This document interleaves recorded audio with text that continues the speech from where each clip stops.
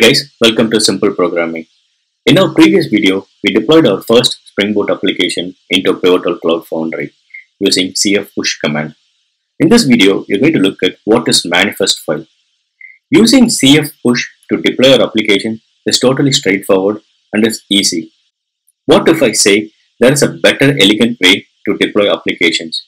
You don't have to use the attributes in the cf push every time you deploy an application. You define those attributes in the manifest file, and Pivotal Cloud Foundry automatically recognizes the attributes and deploys your application. Let us take a look at that now. In order to make use of the manifest file feature, you have to add a manifest file on the root of your project. In order to have this drop-down suggestion, you have to install a plugin.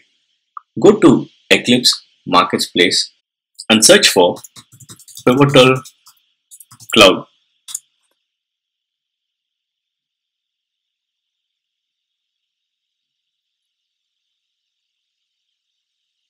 Install this Eclipse tools for Cloud Foundry so that you have drop-down suggestions on the elements that is added in the Manifest.yml. Let us go ahead and add the attributes in cf push inside the Manifest.yml. The first one is going to be the applications.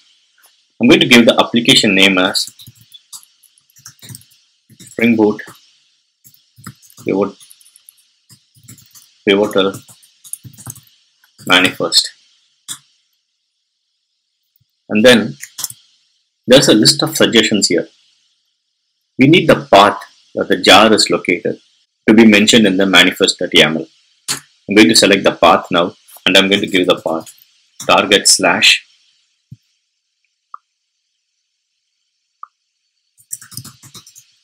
Spring Boot Pivotal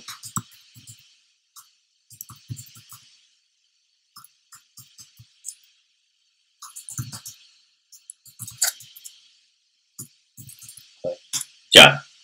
Then we need to mention the build pack.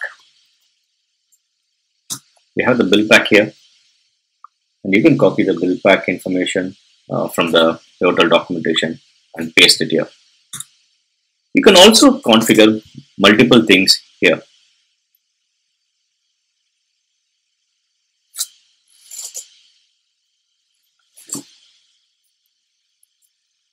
For example, you can define how many instances you want. For example, I'm going to say I want 2 instances, and you can mention the memory also.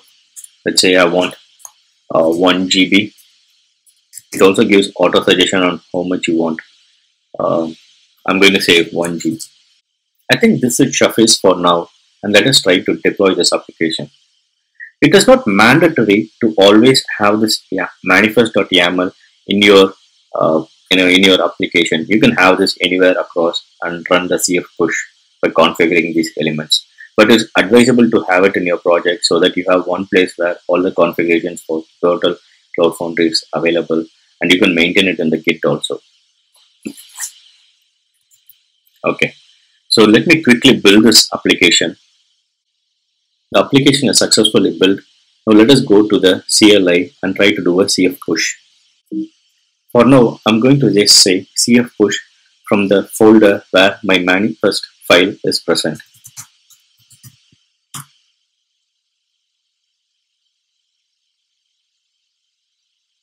The manifest file has got activated, and you could see here Pivotal Cloud Foundry is pulling the information from the manifest file, and it is trying to deploy the application.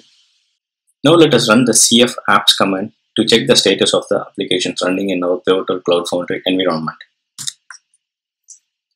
Alright, we have 2 applications running.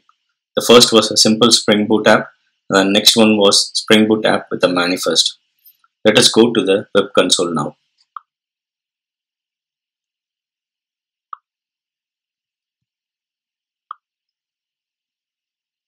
Okay, so looks like our Spring Boot app with manifest file successfully got deployed, and it is up and running. Thanks for watching, guys, and please subscribe for more videos.